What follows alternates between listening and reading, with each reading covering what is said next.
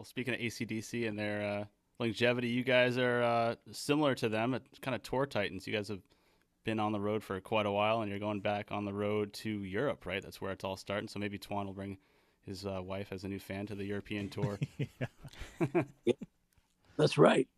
Hey, where are you at? And what's your name? Antonio? Antoinette? Anthony, I'm up in Maine, the great state of Maine, Northeast. Yep. I mean, one of you guys looks like you're in a log cabin. That's Nate. Oh, that's Nate. Yeah. And he is. You're absolutely right. Okay. Very appropriate for the interview. I'm on a toilet in a log cabin. Yeah. Like outhouse. Your balls are just swinging down there with the black. Yeah, why not?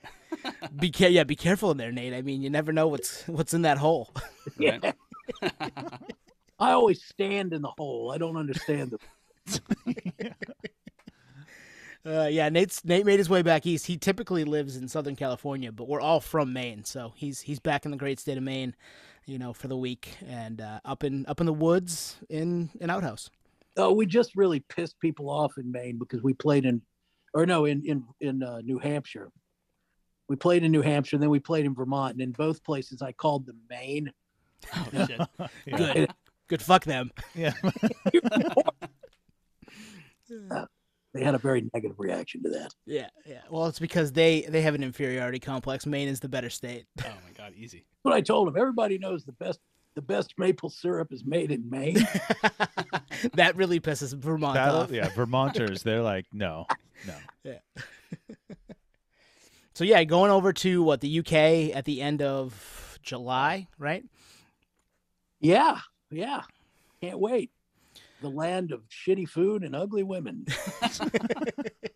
Gonna be great. I mean, the British are a brutal, bloodthirsty people, and they always appreciate GWAR. Nice. And they have for a long time. I mean, we've been going over there. Unfortunately, we stopped, so we kind of lost some momentum there after Odorous passed. But and it's one of those things where if you don't go and keep traveling, then they forget about you. So now we're gonna let them know we exist again.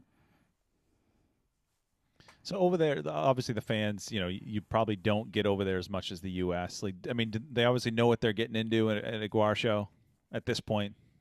Some of them do, but to be honest with you, like there's some places where, for instance, we're playing in Poland on this trip. I mean, that's going to be a blast, and it always is, because anytime you play a GWAR show in front of people who've never seen the band, it's a transcendent experience. I mean, because they just they lose their minds, especially someplace like that where they really legitimately don't know what to expect. Mm-hmm.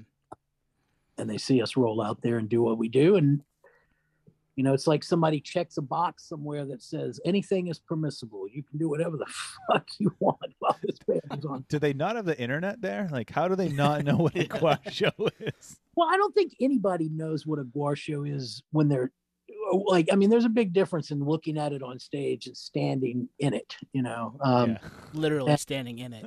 Yeah, literally, and watching how it all comes together. And, it's, I think that people, they know basically what to expect, but it's still shocking.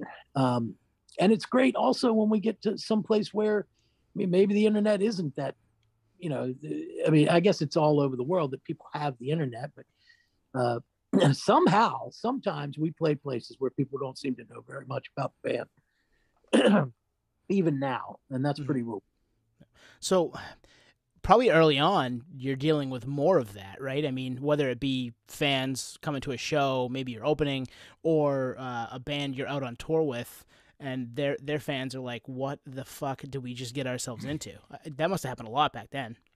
I lost you there for a second. Yeah, I mean, for sure. Absolutely. Back then, in the late 80s, throughout the 90s. Yeah, I mean, that was, to be honest with you, I mean, that was the very best time to have been in GWAR, because for those very reasons, and we were playing such small places. I mean, sandwich shops, literally there's a club in, I think it's in San Antonio, called Taco Land. And you know, GWAR at Taco Land was just it's legendary even in our own minds, right? Like we still remember back. I can't even imagine what the like group of about 40 or 50 Latin American migrant workers who were at the show must have thought. But you know, I mean, yeah, I mean, we were constantly running into that stuff. We'd go play at some place, and all of a sudden, like one time, there were all these guys who had legs amputated for some reason in the audience, and all of a sudden, they just started throwing them up on stage. No way. Yeah, we had a lot of severed like amputee limbs up there. I mean, yeah, all kinds of insane stuff happened in this band. Plus, we used to take a lot of drugs and then go play. So maybe none of that actually happened. You were just seeing the prosthetic hallucinations. Yeah, I mean, we did the very first time that I went to see GWAR, not as a member of the band, but as a fan, which was probably the first or second. I think it was the second time the band ever played. They didn't have any songs. They just stood there holding the instruments and talking about how cool they were. That's what we do. That's what we do. Yeah. Yeah. So we've modeled ourselves after you guys. Good. Yeah. Yep, What that's why I'm about on the toilet. oh, go ahead. No, so that's why I'm on the toilet. What about on the promotion side? Like, does a promoter, you ever get anyone that's like, shut this shit down? What the hell is this? Yeah, we have. I mean, I don't think we've ever had a promoter do that. We've definitely had promoters who didn't understand what we were going to do. Right. Approach us with a mop bucket. Yeah, clean this up.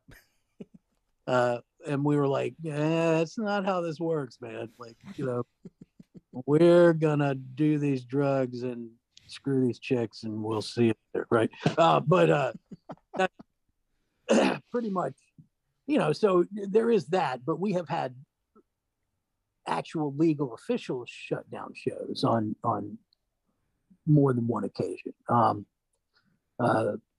In particular, I guess the one that was most like what you're describing would be, because it happened in Charlotte, but that was very premeditated. Like they showed up with a whole bunch of police that were holding, you know, the shields in the back. You had the guys who were sort of riot cops, and then you had the Barney Miller types that were coming up on stage.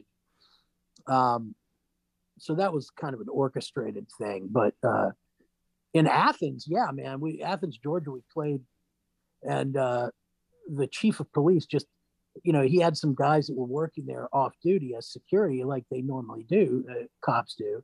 And they called him and we're like, Chief, you got to come down here and see this, right? So he comes down and he looks at it and he says, yeah, you're not doing that. Not in this town, not tonight. Wow. And they just completely shut the show down and people were just fucking pissed, man. And we wound up getting, I think we got 40 grand from the ACLU. Yeah, the way we won that case. And they gave us a big giant check written to the Missing Children's Foundation. Wow. We couldn't figure out where to cash it. Like massive, like you see, Publishers Clearinghouse. Yeah. Yeah, we had to try to find a big bank. That's amazing. Like an oversized bank. Yeah, that makes sense. Yeah. Got to fit through the window.